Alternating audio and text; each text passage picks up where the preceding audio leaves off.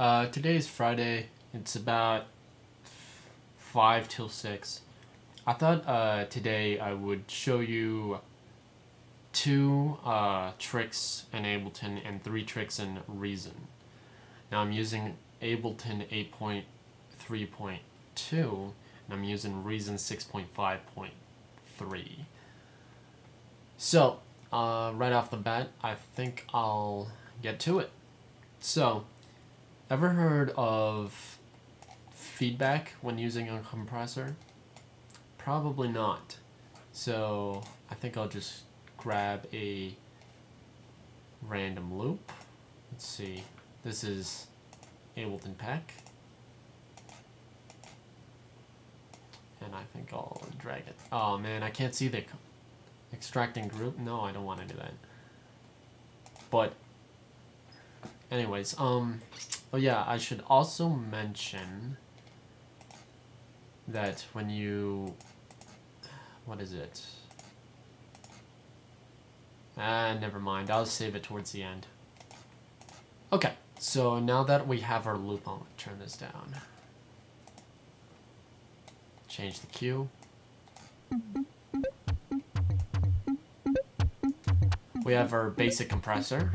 Let me turn off the second one.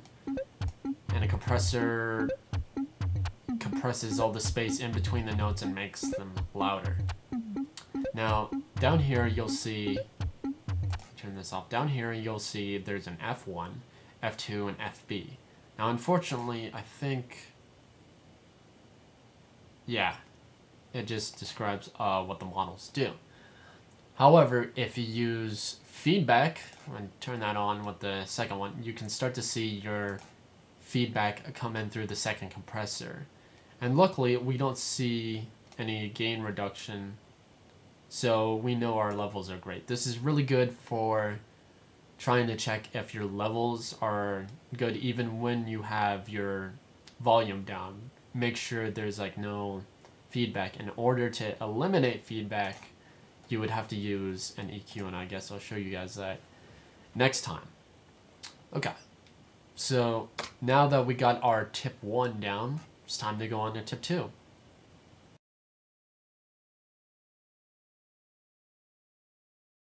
Okay, so in this second tip, I want to show you why it's important to use Redux when using a very crazy waveform on an EQ.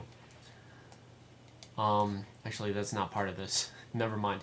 The Redux, that hard note, that 24, really responds to the resonance when you have a simpler patch. So I'll demonstrate that by holding down a key.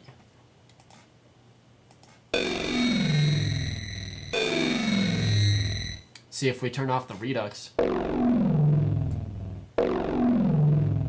we lose our growl.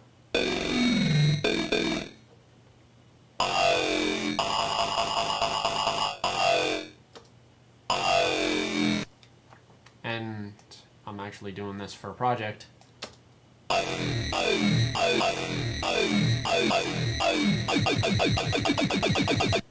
So it's very crucial when you have the right Redux. 24, actually 12 is a higher pitch, and the more you go, 12 is actually the octave for a much higher yaw sound, as you can hear, and 24 goes down lower, 36, 48, you name it, goes down even lower. However, I found the perfect sweet spot is actually 32 for a nice lower growl. So that's actually pretty cool. I'll see you in Reason for tip number 3.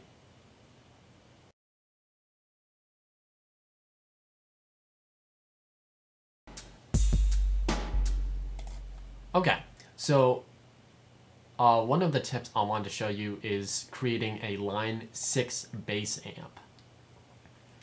Although I'm not going to be using anything on the bass amp except for probably the volume knob and the compressor. The compressor is actually a linear compressor, much used in a lot of old analog. So it's a great way to keep your tracks down and with something that's a little bit softer than the hard compressor you get in the studio effects. This is without it. This is with. It compresses everything very nicely, and I think I'll save that. It's actually pretty cool. Okay, I'll see you in for tip number 4, and another tip after that, and then that's it.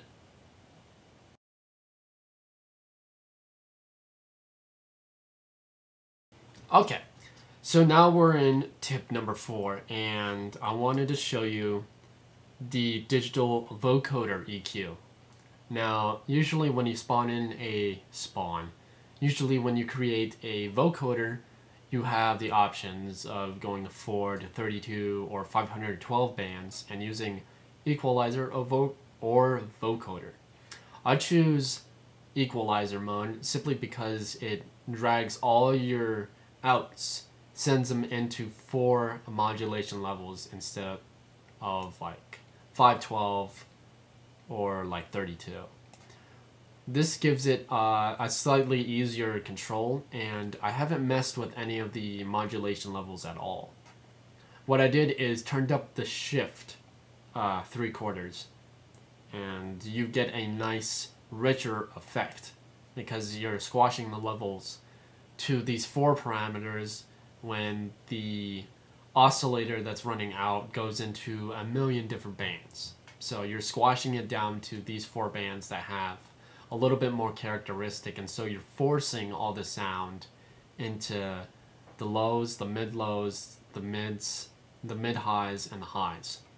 And when you turn up the shift, you start to get a nice crispier because you're turning up a little bit, you're allowing more flow into each band, whether it's positive or negative. So have a listen to with it on and with it off.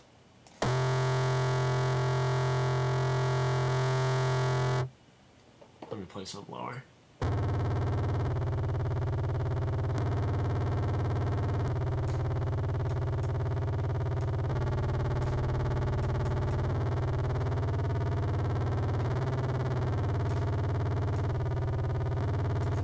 See? It gives it a nice grittiness.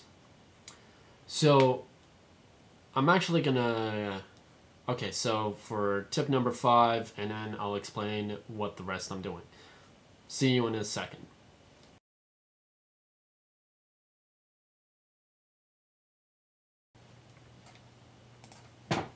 Alright, so for the last tip, I'm gonna show you how important it is to use a Scream 4 Distortion CV out in with your what is that damn thing called? An arpeggiator. Thank you, mind.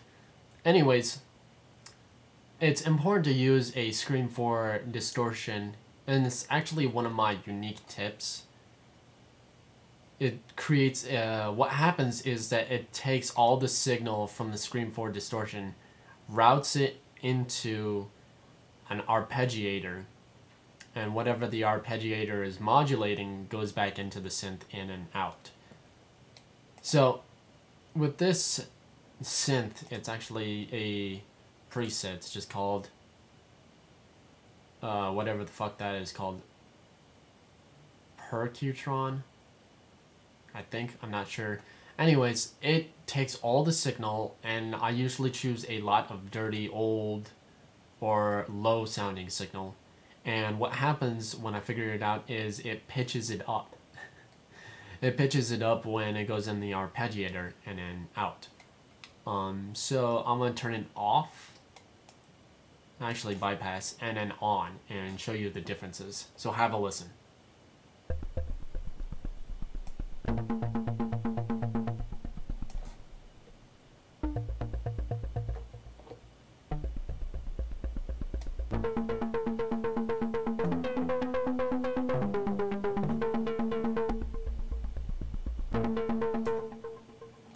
So it's very different.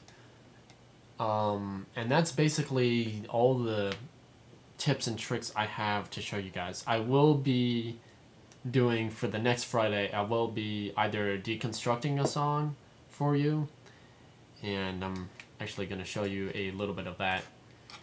I'm trying to deconstruct one of my...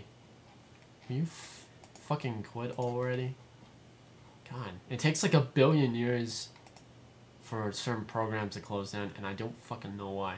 Anyways, I just thought I should let you guys know that when trying to deconstruct a song, there's a lot of parts that go into it. What I'm going to be doing is I'm going to be not acetoning it, but I'm going to be... That's actually an element, that doesn't make sense.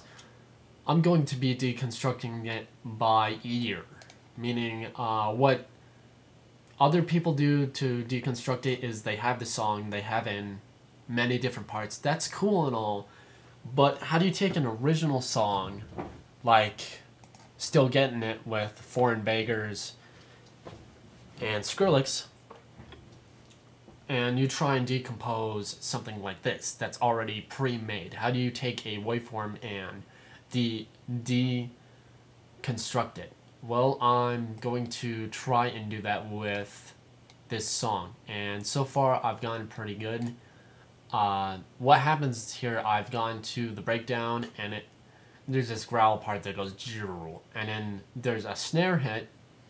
After that, it goes and it goes back up. There's a high pitch chord stab. I can't play it, otherwise I'll get sued. And then there's a 16-bit loop that goes on and on. So have a listen to this, and I'll see you guys Monday. I'm gonna play you out here.